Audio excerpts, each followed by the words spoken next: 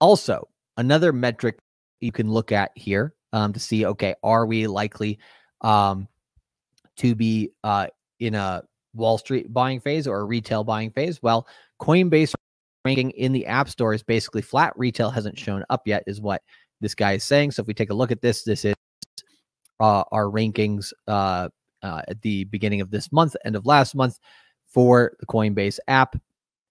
And basically, yeah, on the lower end here, hasn't really broken out to the upside. So, yeah, no problem, right? Take a look at this. Now, this is one thing that I thought was really interesting that I put in today's title. So, Bitcoin is now bigger than Tesla, Berkshire Hathaway, Meta or Facebook, and Nvidia is next on the list. So, Bitcoin here in terms of total market cap, right? What do we see Bitcoin trying to go towards? So anyways, so what of these looks like the other or doesn't, right? So of these top 10, which are similar assets and which ones are different, right? So the similar assets are, Bitcoin, silver, and gold. Why? They are commodities. They are not companies.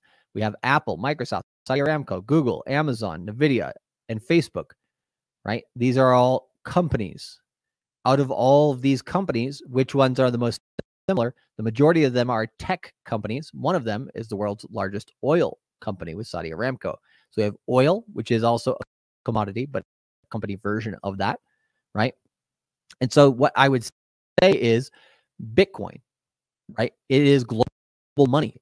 It is not a company. It is a technology, but it is the mixture of commodity and tech, right? So it should at least come up here to where Saudi Aramco is at some point in the future, because it's just as valuable as this type of commodity. But really, it's going towards for gold, right? So gold is almost a $14 trillion asset class. I don't think Bitcoin will get there in this bull market, but that's ultimately where Bitcoin is heading towards. So if we even just look at Bitcoin to getting towards gold, that's still a 10x in market cap to get not even within $5 trillion of gold. So Bitcoin has a lot of upside. So the fact that it just passed, it's at 854 billion, just past Meta, just past Berkshire Hathaway, just past Tesla, had already passed Visa and all these other platforms, right?